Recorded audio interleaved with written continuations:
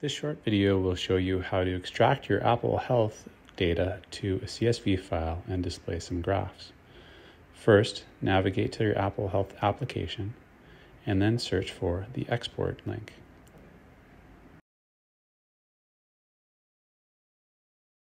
Tap on the export link and then tap again. At this point, the data will be exported. This may take several minutes depending on the size of the file. Choose a location on your device and name the file accordingly.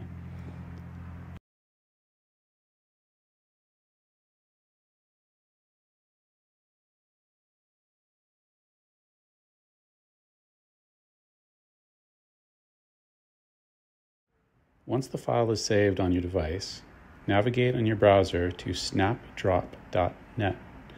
Do the same on your laptop. This will allow the phone and your device to connect to each other locally over your own network. At this point, verify that the names of the computers are the same. Then choose the file that you just saved to your device.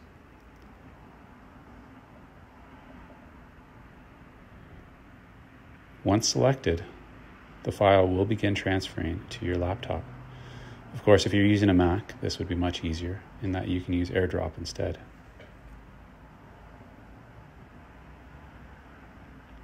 Once the file is finished transferring, click on the button to allow it to save to the machine.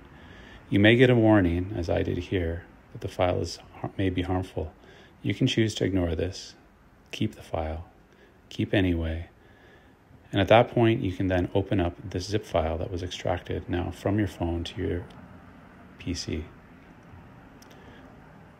Within the zip file, there are a number of files. The file we need is called export.xml. Compressed, it's quite small, but depending on the amount of data you have, it could be quite large.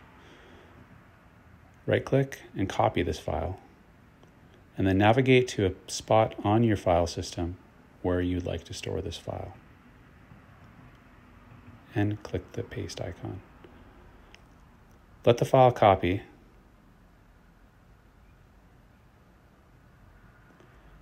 Then, within the web browser, navigate to healthspanbox.com.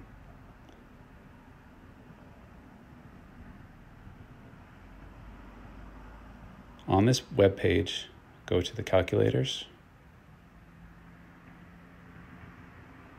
and there you will see a heart rate export link. Click on this link. This page runs entirely on your client web browser and sends no data to the server.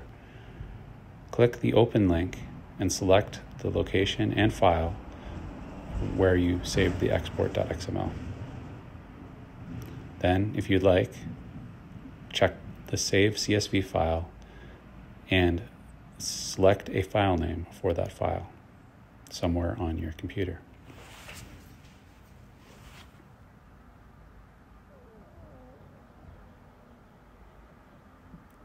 Click Save, and then click this icon in the middle to begin the extract and transform to CSV.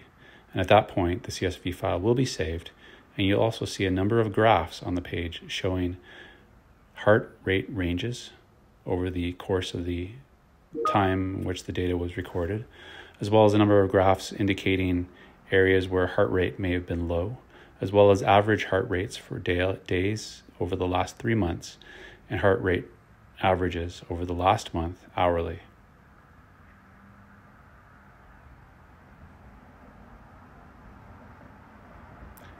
The CSV file may be quite large, but it should contain all of the data exported from the XML into a comma delimited CSV file, at which point you could use within Excel or another data analytics tool.